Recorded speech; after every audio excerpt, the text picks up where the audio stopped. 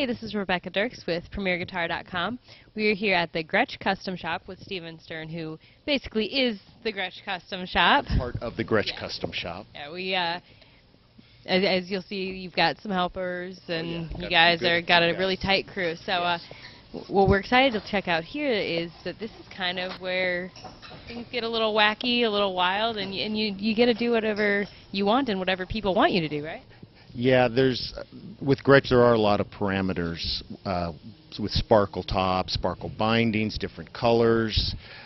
Some people want the vintage vibe with the white penguin kind of thing. So there are a lot more parameters. Tell us a little bit about how you got to this place, because you've got quite a history in the guitar industry, right? Yes. Well, I started in '79 with Jackson when they were in San Dimas, and I worked there from '79 to '84.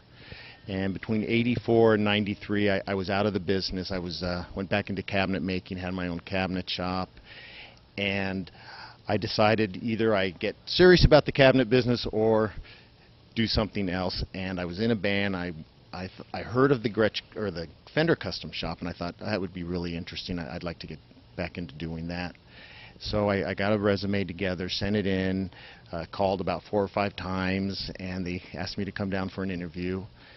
And I got a job at the Fender Custom Shop, and I started with the D'Acquisto project, jazz guitars. They were being made in Japan, and Bill Schultz wanted to move them into the Fender Custom Shop, give them a little higher exposure. And I was supposed to work under a guy from Gibson, and he was coming in July. I started in May, and he decided not to take the gig, so John Page says, okay, the ball's in your court. So we did the D'Acquisto project from '93 to '97, and actually no, till about 2000, and then Bob Benedetto signed a contract with Fender, and I was put in charge of building the Benedetto guitars, and I had a crew of about 6 to 9 guys, and we were doing them up in this shop here. And around, I think 2004, they started Gretsch Custom with 2 models, a 55 Penguin and a 55 6120. And about a year and a half, 2 years later, they incorporated it into my production, the Gretsch. And that's pretty much where it started. And then when Bob decided to move on and open his own shop in Savannah, I was left with the Gretsch, and we expanded the line. I started making some Penguins and Duo Jets. They premiered around 2008 at a dealer summit we had here, and it exploded from there. So that's kind of where we're at. And I mean, in addition to this custom work, you've also been doing, as of late, some really detailed tribute models. So yes, we have done actually 4 tribute models. The first one was the Brian Setzer 59 6120. We did the Billy Zoom Sparkle Jet, and Eddie Cochran 6120 55, and just recently the George Harrison Duo Jet. This is the George Harrison tribute model. It's the prototype that we use to relic all 60 pieces, and we had the actual guitar here for about 3 days, which was very, very unusual, very fortunate, because first of all, it's in our own home, and I was able to really take very good detailed specifications of the guitar. We had very good photos, very good documentation of the guitar, and some of the unusual aspects of it is that it originally wasn't all black. It was stained mahogany, and George had it painted, and there's some evidence of that where you can see some of the paint at the end of the fingerboard here that wasn't scraped back, and just the detailing around the binding. I can't imagine this guitar left the factory like that, and the way the logo on the headstock was masked off, and it's so. And also, if you take the back plate off, you can see that the label, the Gretsch label, was painted over. So the only way we knew of the serial number is that it was scratched on the back plate. So we knew of the serial number. So when you go into something like one of these tribute models, the Eddie Cochran one or this, how do you get so detailed with every nick, every scratch, every little wave of the paint? I mean, that's got to be insane. It is. Well, especially something like this that was so relict or scratched. Well, you know, you have the photos, and then when you have the guitar, you make drawings and templates and things of that nature, and get the guy who's actually going to do the relicking to look at the guitar, get a vibe of the guitar, so he knows what to do. And so for any relic stuff that happens in the Gretsch for the Gretsch Custom Shop instruments, does all of that happen downstairs in the relic corner? Oh, well, the downstairs they relic the parts. Okay. That's all team-built, Fender team-built custom. The relicking up here, they do the relicking of the parts. Okay. We do the relicking of the guitars up here. Yeah.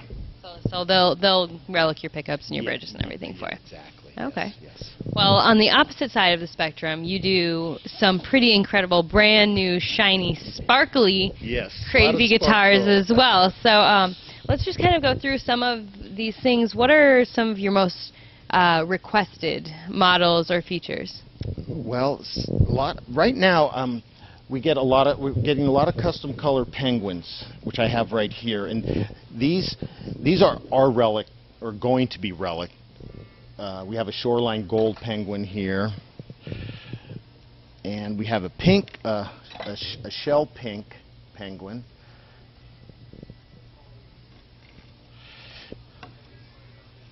And then one of our popular sparkle guitars is a red sparkle penguin, which I have over here. And this is a NOS, brand new, non-relic. Wow.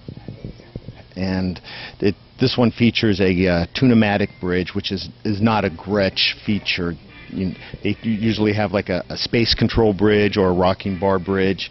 This customer wanted the tune-o-matic bridge with a pin base, which means that it's fixed to the guitar.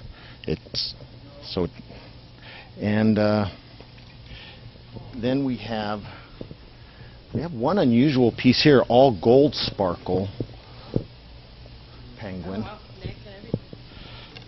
Here, and this is going to be relict. So you already got the hardware. The hardware is relict. I think this would have really popped if it was non-relic. So this is quite sparkly. Wow. This one here is this green sparkle.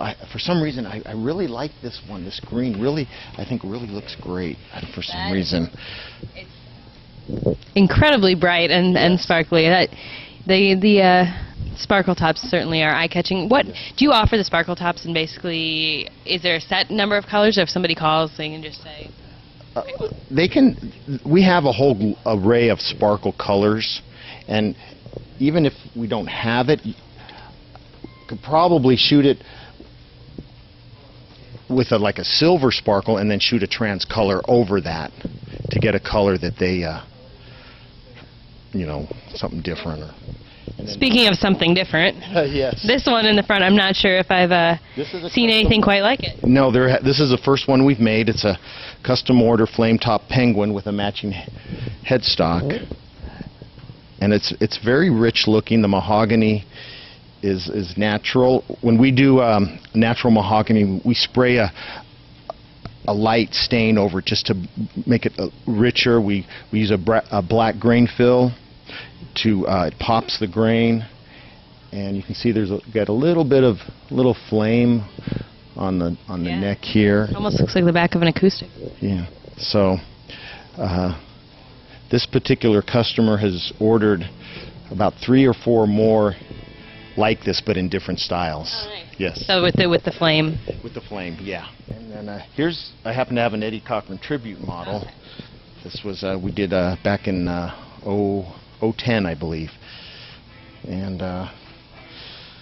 this is a replica of his one and only guitar that he used throughout his career. And it has some unusual wear on the neck here and spots, and I think a lot of these dents were made from the rings that he wore. I'm not sure, but I knew he had some big rings. His uncle showed me some of his personal belongings, and so that's just kind of my guess. I mean, is that something you do when you do these tribute models? Part of it, you try to kind of get into the mindset of the guitarist like that? Because I know with this one, actually the entire package had a lot of really personal items. Yes, and the value added really sets the guitar apart to have those items. Like with the Harrison, you got an actual George Harrison pick, and the Eddie Cochran tribute was really unusual because the family had so much fan memorabilia, and they offered that to us for the packaging. We signed Christmas cards by Eddie himself. Actual original ones. Original, yes. Fan club button, photos. We also we had his strap that was made by one of his bandmates' mothers that had his name on it. We replicated that, and so it was quite a package, actually. This guitar was made for Steve Hunter, who's currently touring with Alice Cooper, and we made 3 guitars for him. And this one, unfortunately, it was damaged in shipping, so he has the other 2, and it's a Corvette model, and this is in surf green with a Kaler bridge. And he played we made him a black one and a Lake Placid blue, and he's currently playing the Lake Placid blue. He played it on Jay Leno the other night. What are some of the more unusual, less, outside the box combinations that you've made? Well, a couple. We did a gold sparkle duo jet with purple binding, and actually that went to Steve Miller. He bought that. He was just here yesterday, and we were talking. He told me he bought that guitar, and he actually invited me down to hear his recording of that guitar. That was very exciting. Yeah. And let's see, we did a penguin all for this gentleman who was in the service, and it was a pink. It wasn't as pink as this, but it was all sparkle pinkish guitar, and I kind of was trying to talk him out of it because I couldn't visualize it. I didn't think it was, but actually when it was all done, I was like, wow, this guy, he was pretty smart. It looked really, really cool. And let's see, we did one with this Moto kind of drum covering with silver sparkle. I did a couple custom 6120s for a customer in New York. One was all red sparkle, and the other was a silver sparkle top with black back and sides, kind of like a silver jet, so a sparkle jet.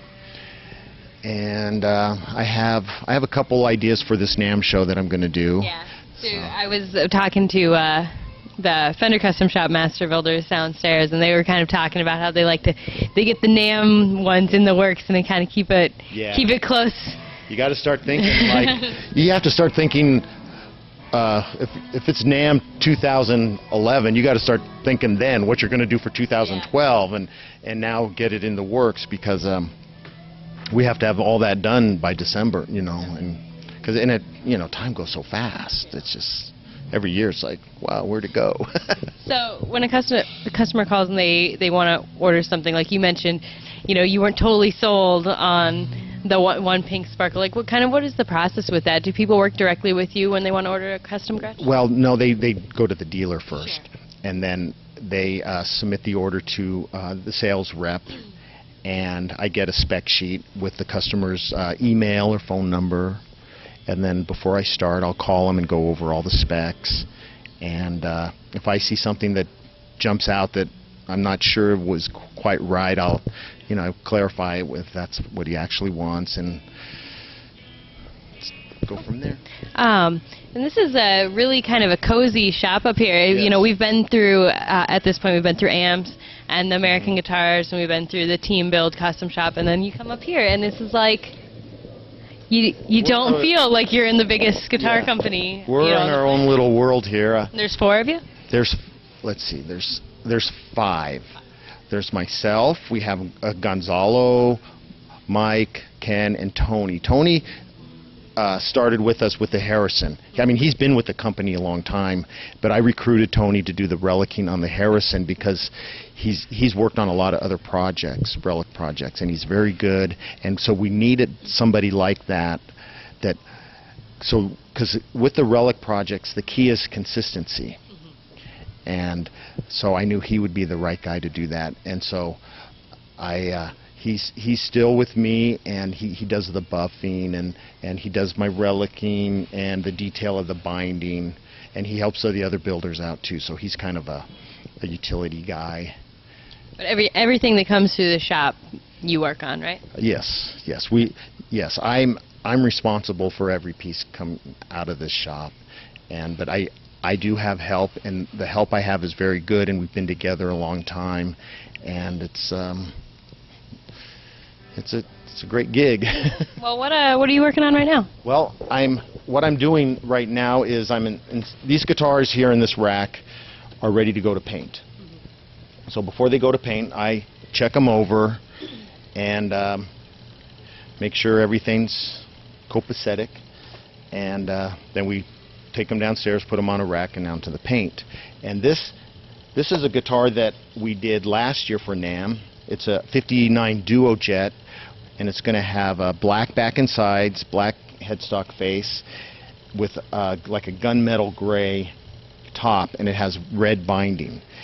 And I saw I think it was a Dodge Charger that was painted this way, and that kind of was my inspiration. And I thought that those three colors looked really good together with the chrome hardware, kind of a car kind of theme. Well, I appreciate you taking some time to talk to us and show us what you do in this.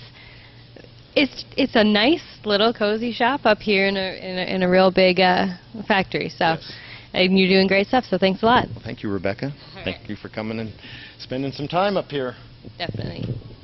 This is Rebecca Dirks for PremierGuitar.com.